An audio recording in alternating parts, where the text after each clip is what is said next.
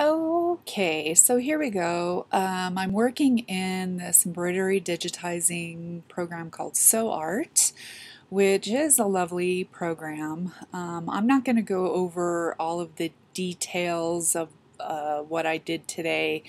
I took this image, which is something that I purchased as, I believe it came in as a JPEG file.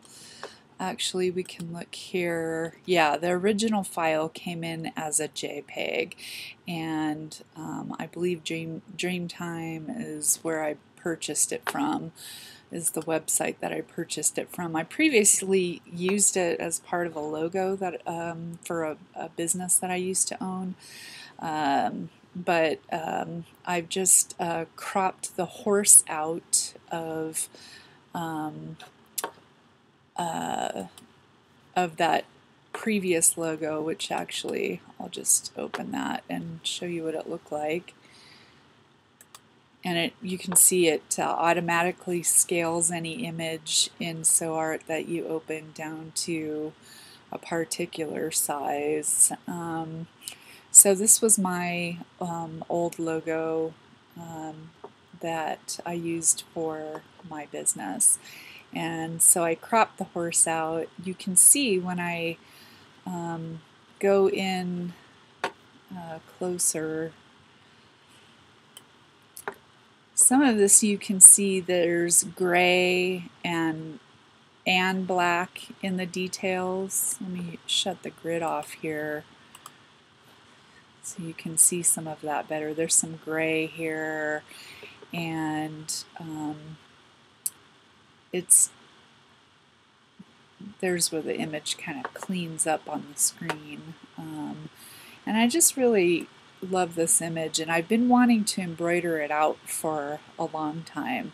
So I went ahead and I cropped the horse out, and I went through the wizard tool and the posterize tool, the color reduction tool, and then the color merging and despeckling tool to kind of get this image ready for an embroidery file.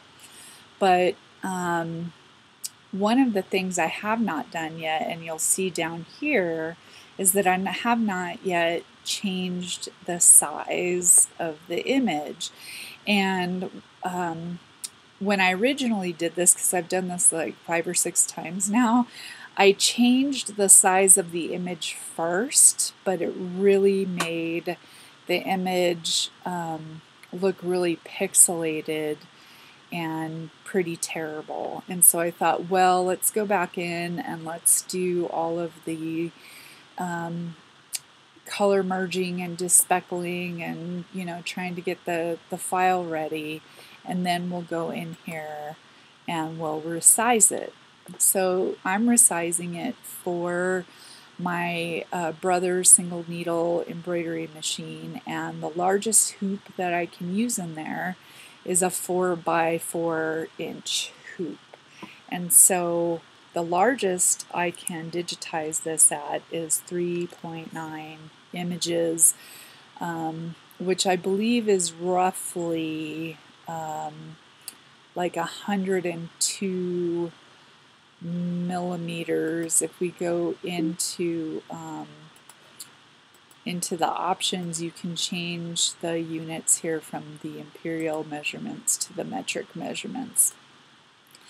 But for clarity's sake, because I live in the US and we use these horrible imperial measurements, then that's what I'm going to go ahead and do. So I'm going to go ahead and put this in at 3.9 inches. I'm going to keep the aspect ratio locked so it doesn't change my horse dimensions. I want it to look essentially the same. So you can see now when I go down here, it's changed those dimensions. But look at what happens when I zoom in. So there again, we've pixelated my horse, and I don't like it, and I know that it's going to be problematic to stitch that out. So for right now, I'm just going to go back to where I previously had it before, because I'm pretty okay with this design the way that it is. I just have to figure out how to keep it looking like that when I change the size. So the other thing I wanted to do was make sure that these white patterns in the horse weren't actually part of the background, because sometimes I've seen where you import an image file and the way that it was drawn by the artist, if it's just like a clip art image or something like that, part of the design in here can get mixed up with what's out here. And so a good way to test that is to change the color of this background. So right now you can see everything's on white, and what I want to do is I want to pick my dropper tool, and then I want to go down here and I want to pick a color that's going to make it obviously different from the rest of the horse. Let's just go in here and look at red, and then I'm going to drop this color into the background and watch what happens. Look at that.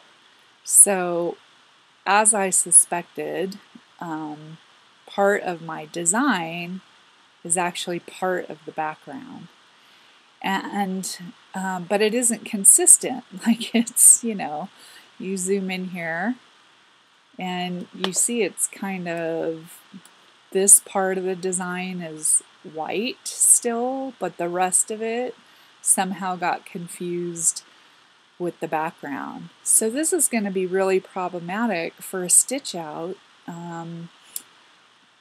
because what it means is that it's going to, first of all, it's going to try and stitch out this entire background like a patch, and I don't want that. I just want the horse and the design stitched out in two colors. So now this is my big question, is how do I change this part of the design so that it's separate from the background part of the design? And if I go in here and I pick my color dropper tool and I just pick white and I drop white into this part of the design, see what happens?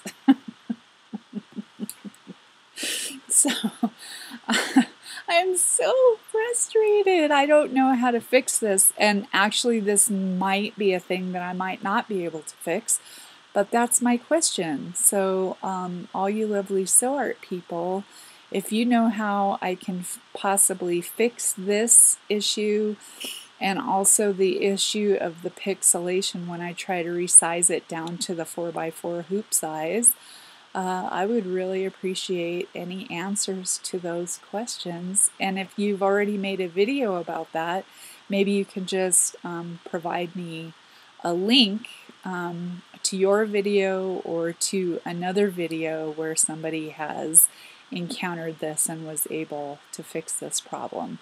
All right, SewArt people, thank you so much. Have a great day, and